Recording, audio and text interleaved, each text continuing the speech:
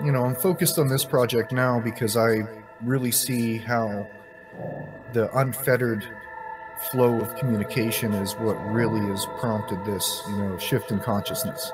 And that if this can't continue this way and people can't communicate freely with each other, then all the distributed networks that have formed aren't going to be very effective, and they're not going to be able to do what they could do.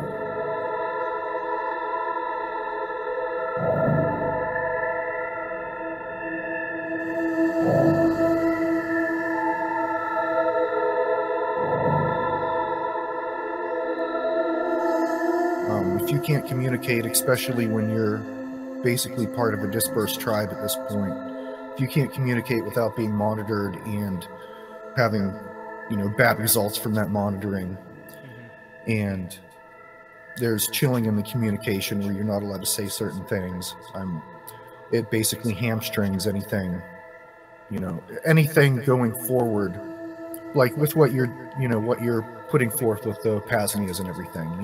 You can't have that type of dispersed network without good, secure, private communication. So I think it's really like a fundamental root that I'm striking at.